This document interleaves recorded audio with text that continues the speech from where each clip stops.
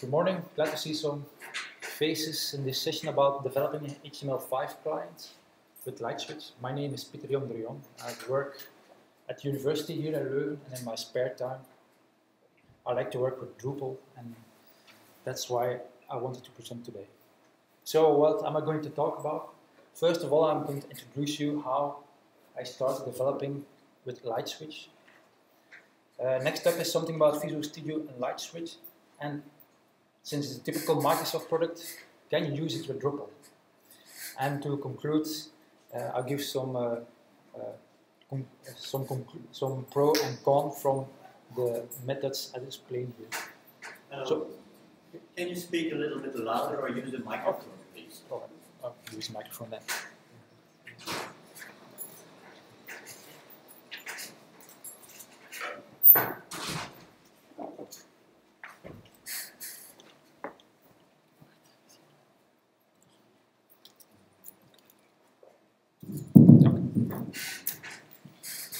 Alright, on a free event sponsored by Microsoft, I saw a Lightswitch presentation, and it was really amazing how fast you could develop an HTML5 client with this product. It was also really easy to add some searching and filter capabilities, and out of the box they offered cool controls for different kinds of data.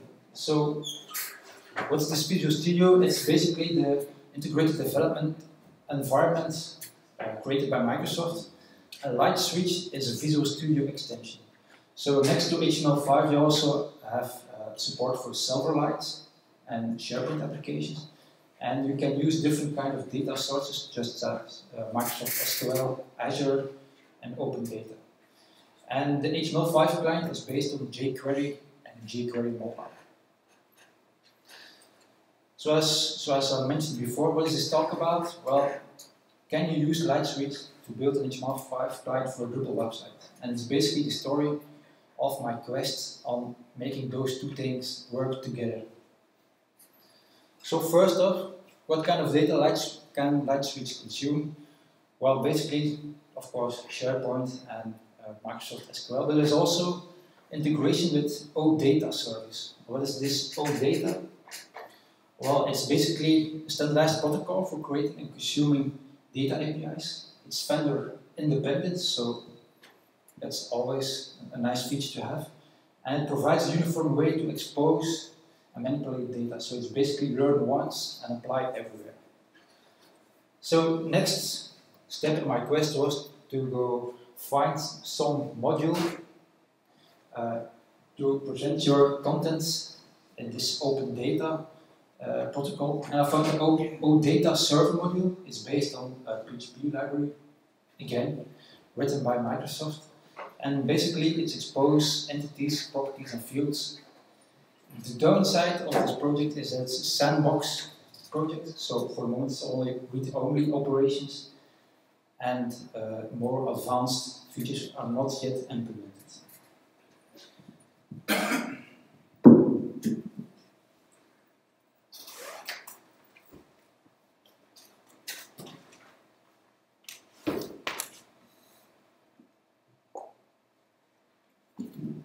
So basically, after installing this module, you have additional settings, and in these settings you basically tell this module what kind of content in your Drupal site you want to expose.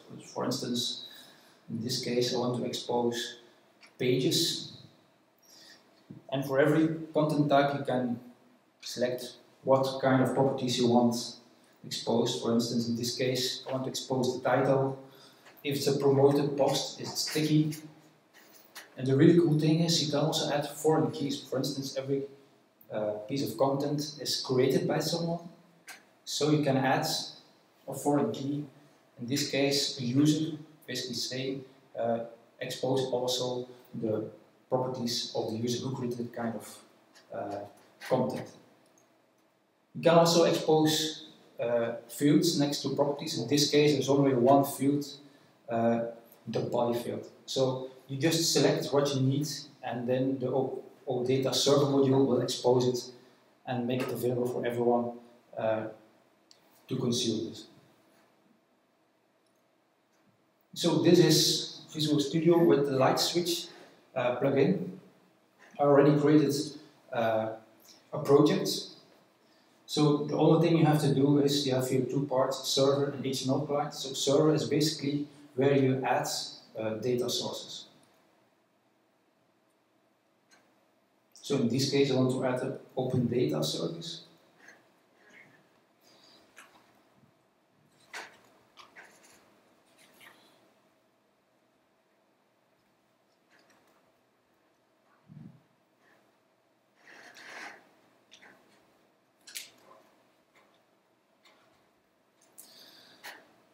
No authentication required,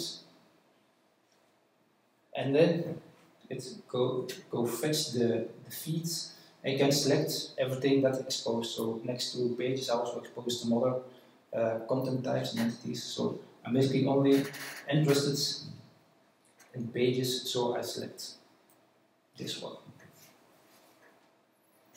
So it retrieves all the information. It's basically pulling in the table of pages. So that's the first step. Next step is to create some kind of browser to see the available pages. So that's really easy. You basically just add a screen. You have 3 templates. In this case, you just want to browse the data screen, and you just select the data source. And there you go. You already have a screen showing a listing of all the available page contents of your website. So you can just start it already.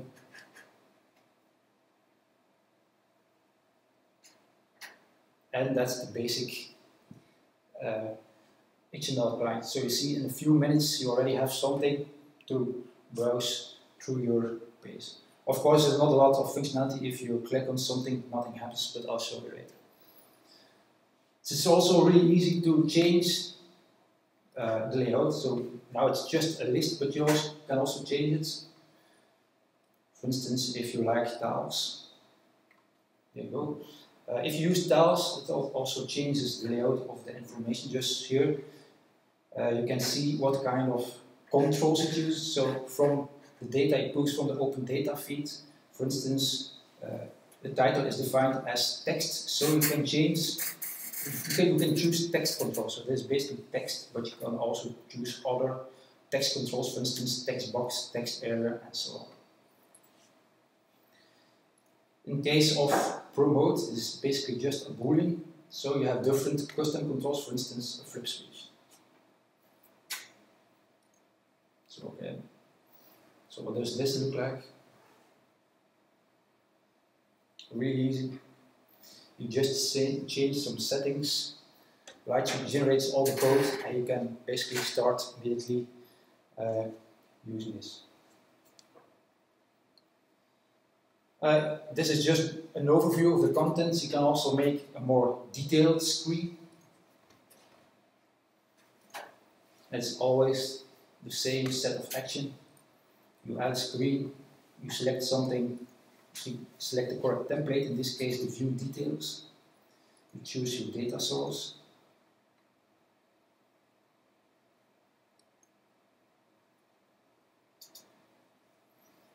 There you go. Now you have created a screen, but you still need to connect those two screens. For instance, if you click on a tile in the overview screen, you want to see the details. So it's really easy. You just select the tile, and here you have an action, an item tab action. At this moment it's still none, but you can just change it. So you can just select those pages. So that's what we want to view, and you just select view selected. And that's it. So let's just start it again. And if you click on it, it's the default layout, but you can drag and drop to rearrange the layout. Only problem is here you have the body, and well, it just retrieves the body just from like this, and the database is HTML that not rendered. So how can you change that? Well, you also have a different option for body. You also have a custom control. And what this means is you can write your custom JavaScript code to render this specific type of information in your own way. So I'm just going to copy and paste.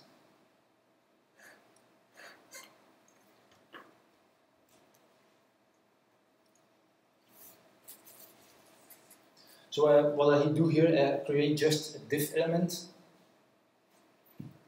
Well, you see the JavaScript function has two parameters. So the element is the surrounding HTML element, and content item basically contains the value of the property you want to render. So in this case, take the value property of content item and I tell the div to take this as HTML, and the last step I add the newly created div to the surrounding element.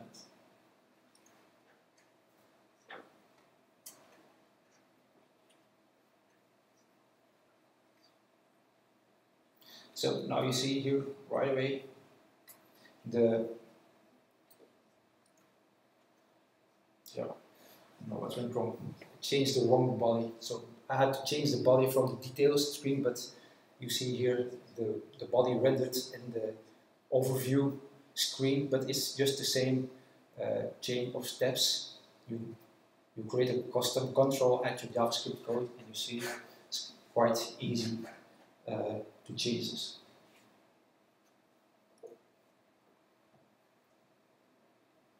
So I already talked about this, so really easy to expose the entities or the content types you want to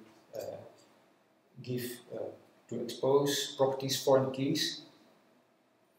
You add a data source, you create your screen based on templates, and I already showed you this, how to add a data source, overview screen and a detail screen. So far it's really easy, and the result is quite impressive. For me. I also showed you this, what with the body. It was first just HTML code, but you want to render it. So this is again the same code, and close it. So if you also want to add some search capabilities. For instance, you want to search for title. Again, it's not that hard.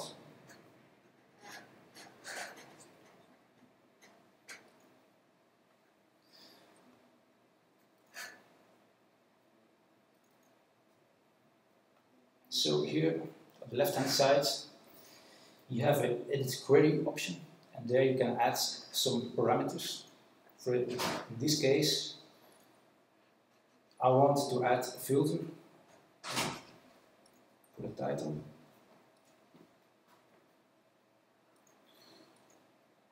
To contain the parameter and create a new one. And what I want to do is to add a text box where you can write a keyword, and you want to filter out the pages with the keywords in the title. It is best to mark parameters as optional. So if you don't fill out any keywords, you get an overview of all the pages. So we're back to the browse screen. You see here the parameters added. To add something to search, just drag it to your screen. Again, Lightswitch knows it's text control. Now it's just basically test that if you want to enter keywords, you have to change it to a text box.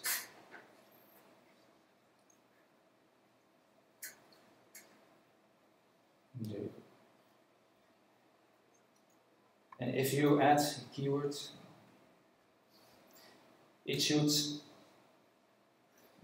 there you go, it just filters out only the pages with the keywords in the title.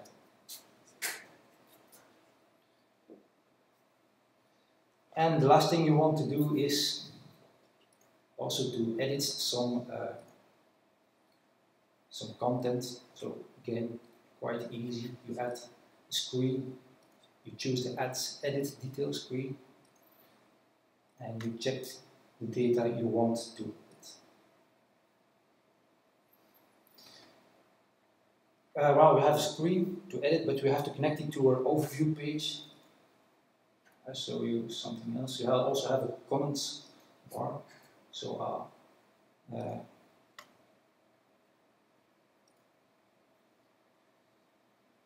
it's really easy. You just select edit selected.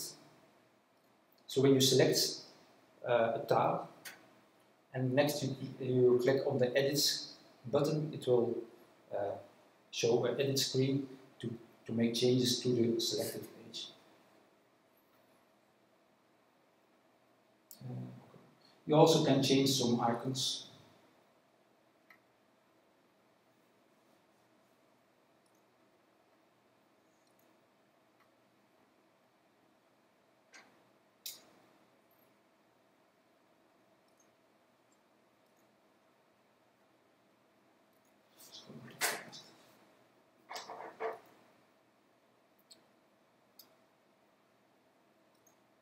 Yeah, of course. I forgot I have the on tab still available.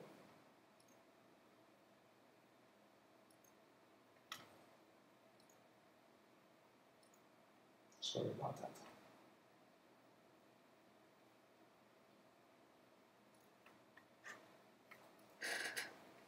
So it generated an add edit page. Unfortunately, since the data serve module does not yet support updates, you cannot change anything for now.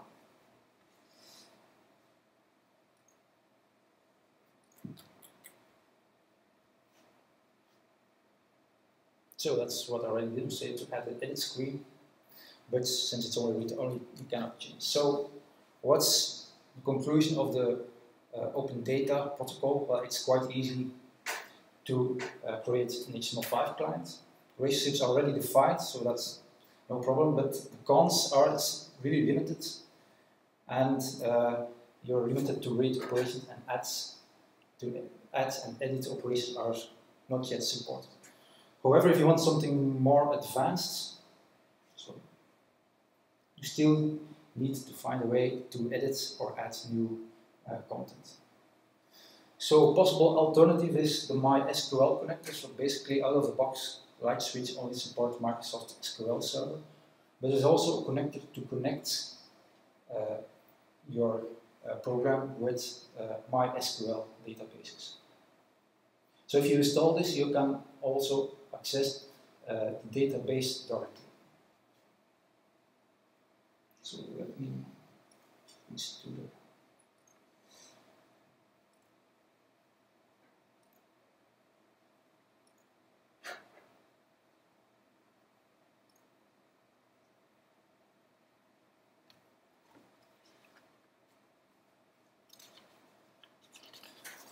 So it's basically the same way you attach your data source, but instead of choosing OData, you choose database.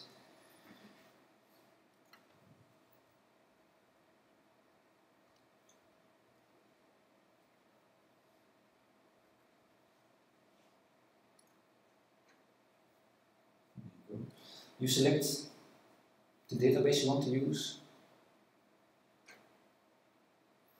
and it fetches all the tables available in the database. So since it's fetching all the tables, it can take some time to select those. This is another disadvantage of you accessing the database directly. You need to know how these tables work. For instance, if you want pages and their body, you have to select multiple tables. So in this case, I have to select the data field body table, field data body. I need the nodes table, and I also select the user table.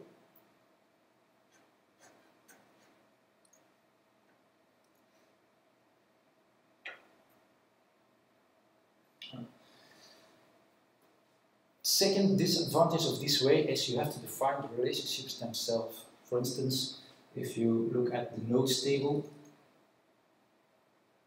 or the body table, you have reference to the entity ID. It's a reference to the piece of content the body belongs to. You have to define it yourself. So you have to add relationships from field data body to nodes. In theory, it's a one-to-one.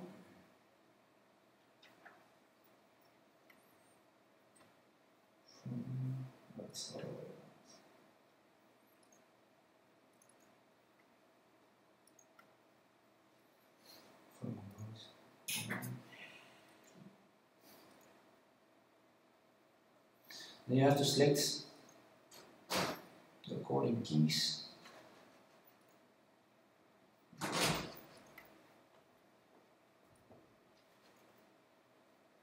Now you get the nice error, one-to-one relationships not supported, so you have to change it to a one-to-many.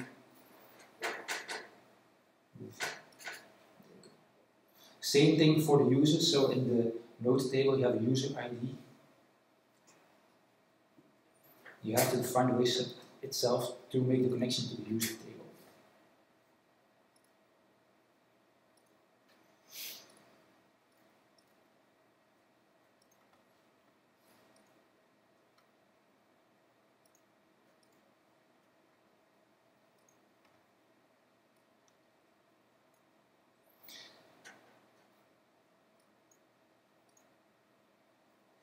And this is another disadvantage of using direct database access. The error on the bottom of the screen says the shared properties selected do not have the same data type. So the user ID in the node table is defined as an integer, and the user ID in the user table is defined as long integers. So from my point of view, those are both integers, so this should be no problem, but apparently it is. So again, there's a disadvantage compared to open data. So we cannot connect the nodes with users. So once we've done this, you can basically again add screens.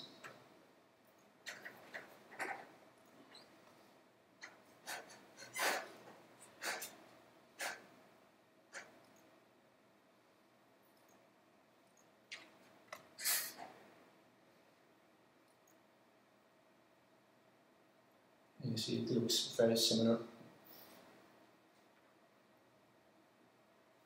Of course, it doesn't look that nice because it's the way all the tables are designed. And of course, there's another disadvantage, the way the columns are defined in the tables. For instance, promote, it's true or false, but in the database it's defined as an integer, so the flip control is not available since it's just an integer, so only text controls are available.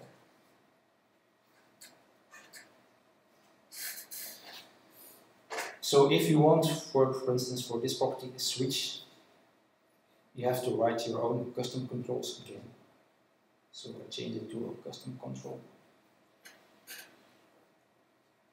It's already available. So I create a new flip button and I add it to the surrounding element.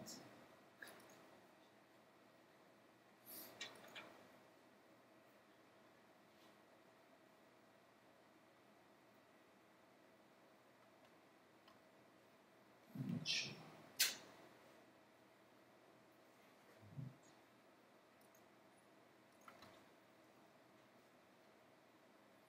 So basically covered all these things. Since you are accessing the database directly, it is possible to edit content. So let me show you that. It's basically the same sequence of actions. So we add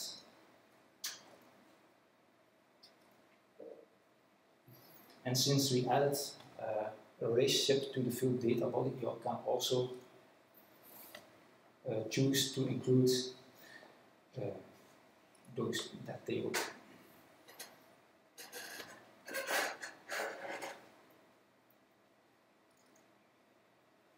So let's add an on tab.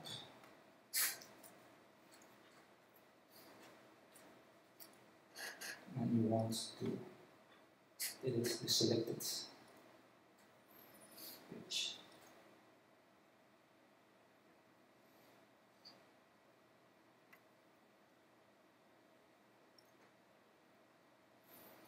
So now you can change everything. This is the basic information from the node. And if you, there's also a tab added, field data. The layout isn't what it should be, but you can easily change it. So this is the first tab of the first tab for the details from the page, and here is the second one. So it's the list, and I'm going to add rows layout. Just going to remove some. Basically want to change the value of the body. Again, it's text, but if you want to change, you better put it in the text area.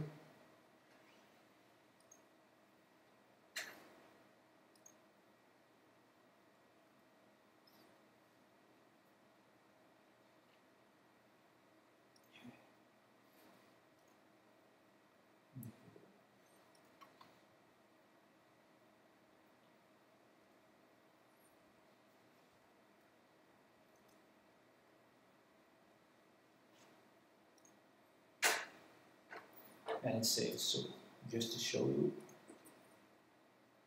it really is changed. This was the page I changed. If I clear the cache,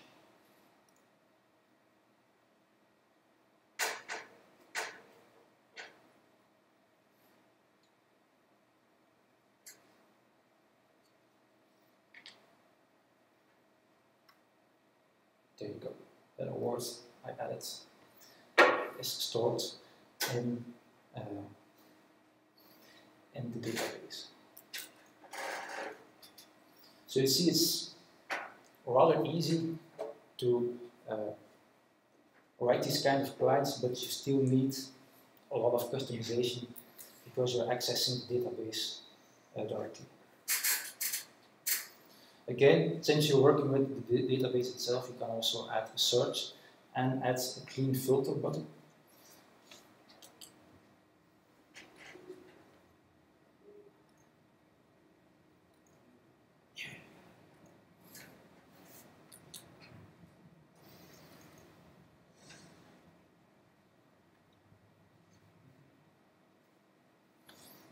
So another way to do it is to write a new query.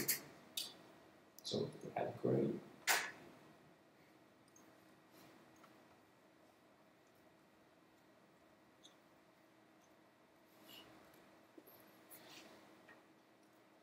And you can add your filters.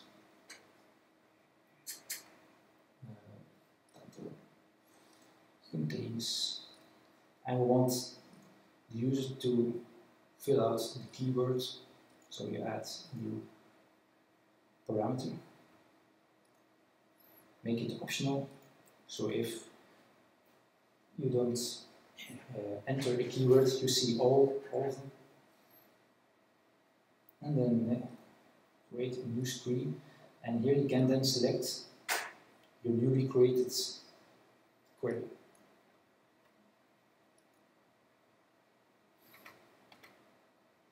Same way, just drag and drop the title to your screen. Oh, that's already there. Change the control to text box.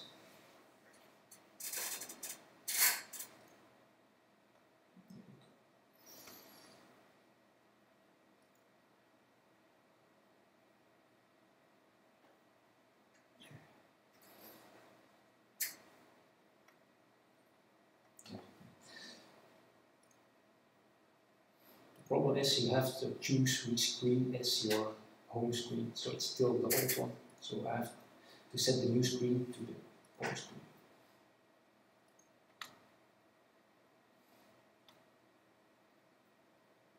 Right, we have the search box.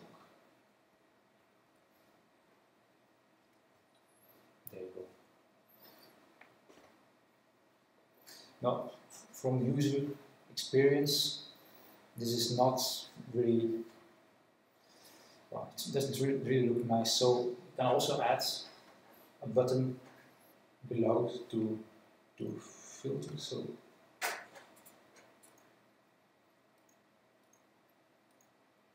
add a button. So we can add a button to show a pop-up.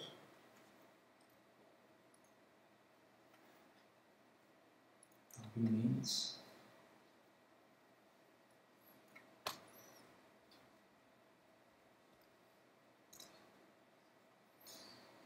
and you just drag and drop the element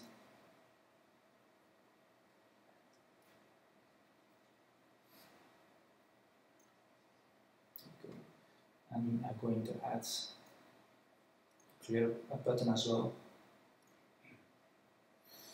I'm going to write my own method.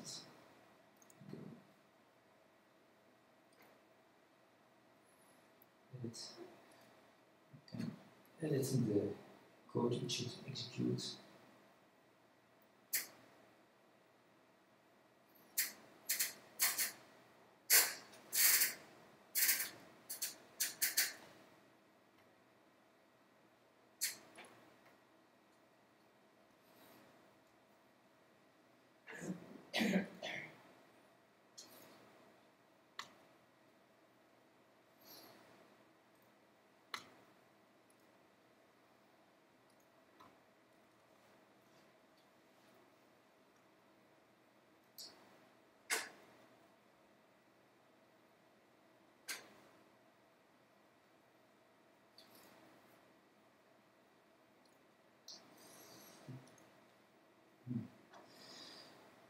Missing one.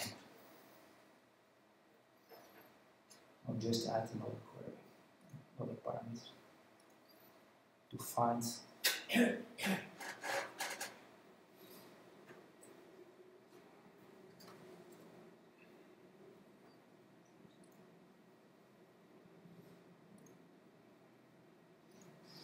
I'm sorry, I'm a bit confused because I've practiced a lot before, but when it's really matched, everything go wrong.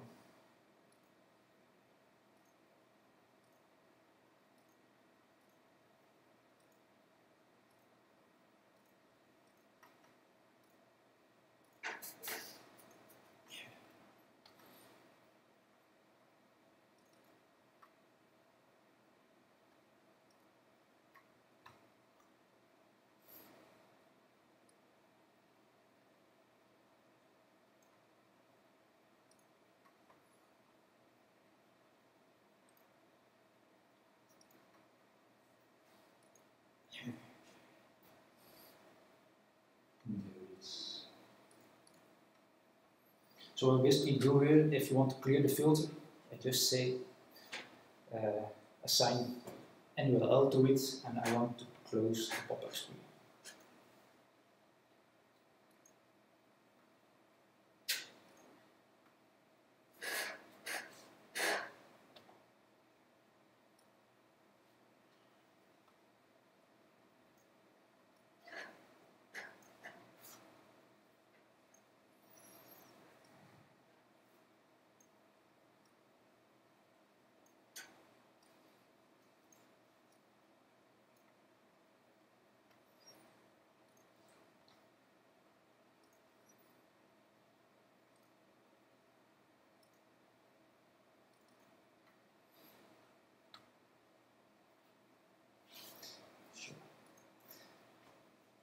If you want to see that pop-up, you have to add it to the command bar. So just choose show pop-up, and then you can here select any pop-up screen you created.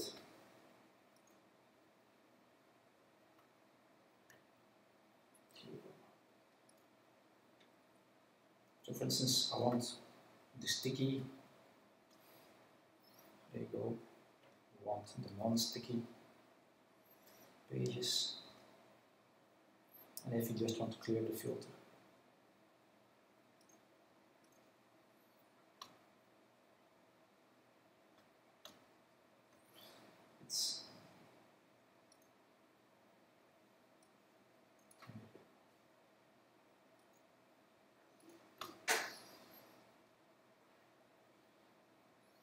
So to conclude this option, accessing the MySQL database directly, you don't have to write the client completely from scratch, but the downside is you have to define all the relationships all by hand. There's also inconsistent data types. For instance, I showed you the user ID in one table is defined as an integer, in another one it's a long integer. Those types don't match, so you can't define your relationships. Also wrong data types, for instance sticky or promote, these are basically booleans, true or false, but they're defined as integers. So Lightswitch suggests the wrong controls. So instead of flip switch, you see only text controls. And you also need a lot of knowledge of the table, so where can you find the fields you want to show in your client. So to conclude, Lightswitch and Drupal, it's not impossible, but it's a lot of custom work. The data server module seems the way to go, but it's still a sandbox project, so it's really limited. So for a very basic client, that's really good. If you want something more, the only alternative is direct database access, but as I mentioned, you have a lot of work to do, a lot of custom coding, so if it's worth the trouble, it's an alternative. If not, Lightswitch is not the right product for you. I also added some resources, for instance the Open Data website. It's really interesting to see what it's all about, and some Lightswitch related resources. So the basic homepage, and also really the how-do I videos are really nice, to some advanced features. If you want to try it out, it's better to work with local tables with proper columns, with proper data types, and then you can see the real strength of Lightswitch. You have date times, email fields, address fields even, and there's also some examples of including a third-party JavaScript libraries, for instance maps. So I really think it's a good product to write HTML clients. Unfortunately, it's not really suitable for Drupal right now, but I hope there will be a lot of change in the future. And this concludes my talk.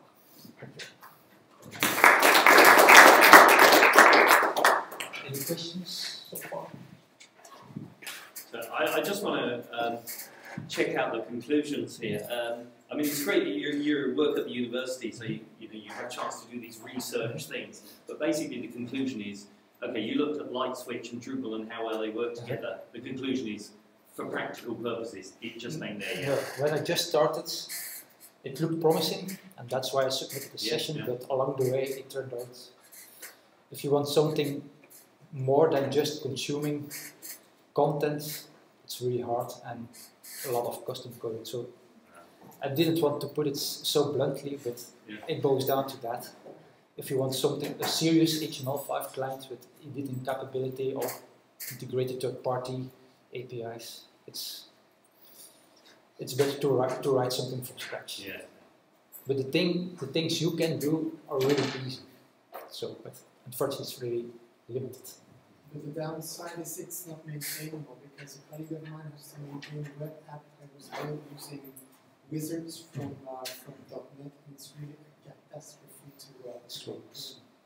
That's also a downside when you use a product where you don't write everything by hand. You have to work with the data layer that you build yourself. Otherwise, you change something here and it's broken there. It's really a nightmare. And I see it's just the same with Lightswitch. Yeah. So that's a bit the downside of this presentation. It looked promising when I submitted the session, but it saves us a lot of heartache if we end up in a production version. Someone told me no result is also a result, so I've done all the work you want. Is it also possible to use RESTful services to connect to Drupal? And I don't really know how Visual Studio Lightswitch works. But there is a way to even update and delete and read nodes from a RESTful service. If that's your question, is there something better to use RESTful services, or Yes. are you saying there's something? No. That's the question. Well, I think there is, maybe someone have written this kind of plugins. The thing is, it's a product for Microsoft, so they're focusing on their own products, because, for instance, MySQL SharePoint comes out of the box. So anything else, I'm not saying it's impossible, but I think you have to do a lot of custom control, of have some luck and find someone who did the work for you. Well, RESTful is very well integrated with any open source. It should be possible because open data it's based on RESTful APIs. So since they have it's possible to consume open data source, I think it's also possible to use RESTful APIs. That would fix your problem with updating and deleting. Yeah, but I'm not sure how much custom code you have to write, because you have to, well, you can use the RESTful API, but then again you have to find a way to get the data out, define data tables and so on, so relationships. So.